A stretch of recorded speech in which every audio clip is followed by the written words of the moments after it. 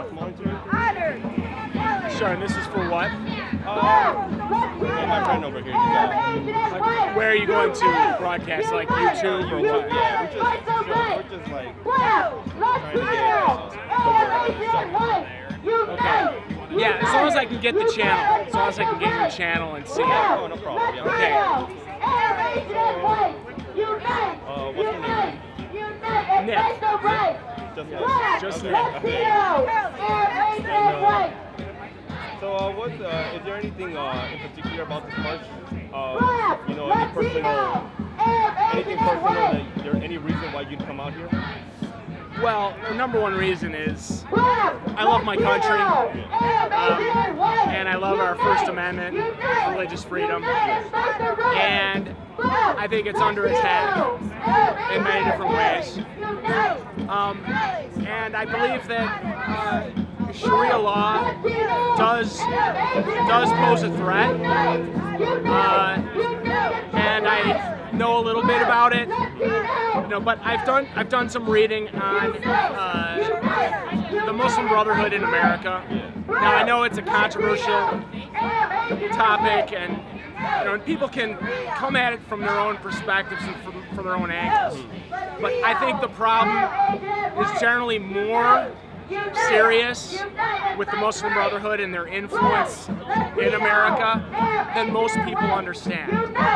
And if you'll allow me to explain, so your viewers can research this themselves. Not trying to tell anybody what to think, but people should want to know the truth and should dig deeper. So there was a case in 2003, a federal lawsuit called the U.S. versus Holy Land Foundation. Okay, and the Holy Land Foundation was a conglomeration of Muslim Brotherhood groups here in America, the most prominent one being CARE, Council of American Islamic Relations, which was an unindicted co-conspirator in this federal case for supporting Hamas, the terrorist organization in the Holy Land. So it was the largest anti-terrorism case in the history of the United States, U.S. versus Holy Land Foundation. And there's a laundry list of well-known Muslim Brotherhood organizations indicated in this trial. Okay? So within the court documents, and Act for America, which I support, is one of the few organizations that hammers this point home. In the court documents that led to this conviction of the Holy Land Foundation were Muslim Brotherhood statements which indicated that America would be brought down from within through subversive tactics utilized by the Muslim Brotherhood. So, paraphrasing, but it said we will bring America down from within by their own hands. Okay. So, but now our political leaders, just to finish my point, our political leaders, not only on the left, on the Democrats, Barack Obama and the Democratic Party, but even many Republicans, my opinion, like John McCain, Lindsey Graham, and some other Republicans, they soft pedal the influence of the Muslim Brotherhood. Negative. They soft pedal the negative influence of the Muslim Brotherhood in America. They tell us that these are moderate groups, moderate Islamic groups. I believe there are truly moderate Muslims in America who love freedom and respect the First Amendment. But I don't believe they are as many or as numerous as our political leaders tell us. Okay? They're telling us that these Muslim Brotherhood groups are moderate groups that support the First Amendment. If you notice, every time there's a terrorist attack in the United States, whether it was Orlando or San Bernardino or even Fort Lauderdale, Florida, the first Muslim Brotherhood group out in front of the cameras for press conferences is always CARE, Council of American Islamic Relations, and they're lecturing Americans on Islamophobia, not to blame all Muslims for this. So they're more concerned about how they're perceived than the people who've just been killed and slaughtered in the terrorist attacks. Okay? Americans are tolerant. Americans are peace-loving and respect the First Amendment and want people of other religions to be here in this country as long as they respect the First Amendment and dialogue. And then people can change their minds or change their religions as they see fit.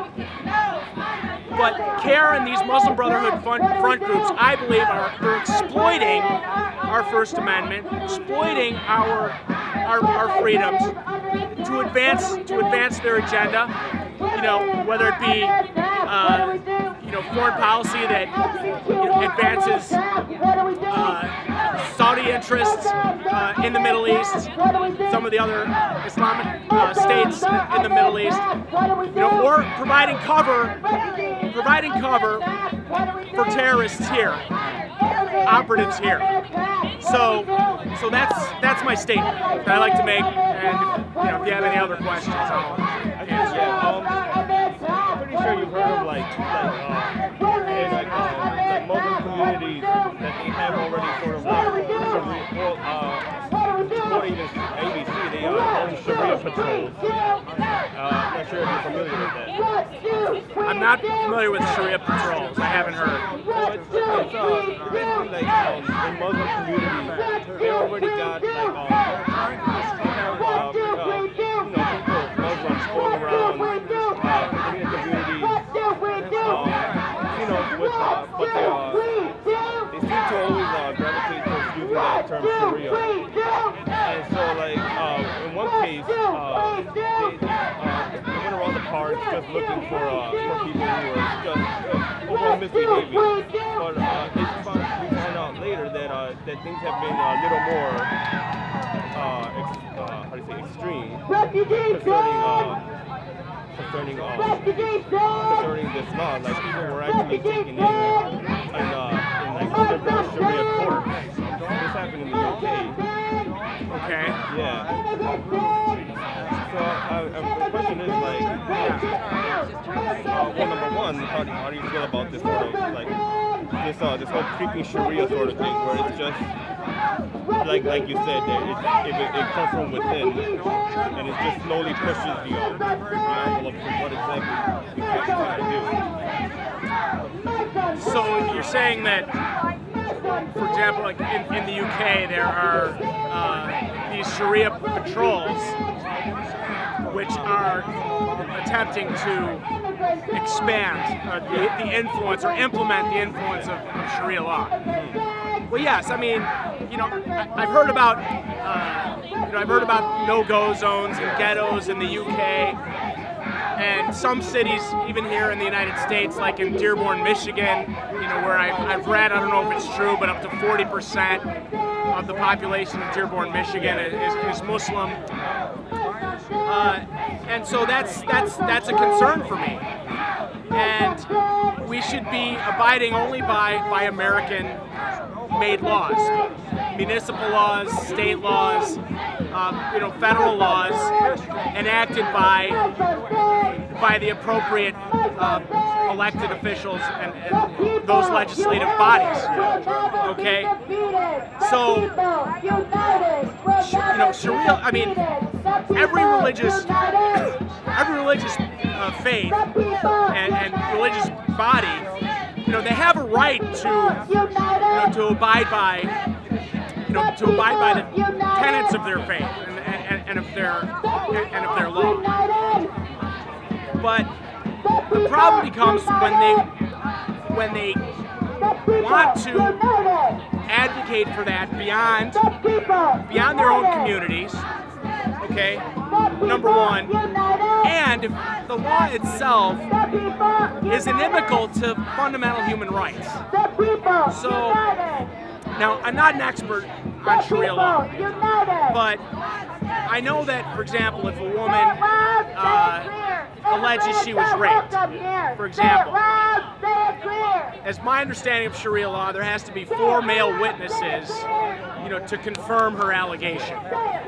Okay, that's fundamentally unjust, and that would contradict with U.S. law. So those are the types of things that we have to push back on. If we're going to protect our country and our children and our children's children, most importantly, we can't just think of our own lives. We have to think of the future, the long-term future, because I think people who want to advance Sharia law as the supreme law of the United States above the Constitution, I think they are taking a long-term strategy. And they want to raise the flag of ISIS above the White House. So maybe it sounds alarmist, or conspiratorial, but I'm the type of person that takes the Muslim Brotherhood and ISIS at their word with respect to what they want to do. Politicians may not want to take them at their word, or they may want to explain, the terrorist encroachment, in politically correct terms, like this isn't true Islam. But to get to the heart of the matter, if you want, and this is, I'm going to speak very, very seriously now, because this is something I really believe, just so, and if it helps people just cut through the BS with political correctness as it relates to religion, okay? If you want to know what a religion is about, if you want to know what a religion really is, if you want to know what a religion really teaches, go to the founder, the teacher, the founder of that religion. What did the founder of that religion teach? What did the founder of that religion do? What does the historical record say about the founder of that religion? Full disclosure, I'm Catholic. I follow Jesus Christ. If you're Muslim, you follow the Prophet Muhammad. And what did Muhammad say? What did Muhammad do? What does the historical record show? That's the only objective way you can understand what a religion is and be able to accurately describe that religion. I mean, there are the texts, there are other authoritative bodies that you can look at that will fill in the blanks, but you have to look at the founder. You have to look at what he taught and what he did. We have plenty of information on Muhammad, that he was a warlord, that he was a conqueror, military conqueror, and that Islam's model for expansion is violent conquest, ultimately, if you look at history. So that's my statement, and I'm not professing to know everything, and I'm always willing to take alternative viewpoints to learn more myself, but I stand on what I say.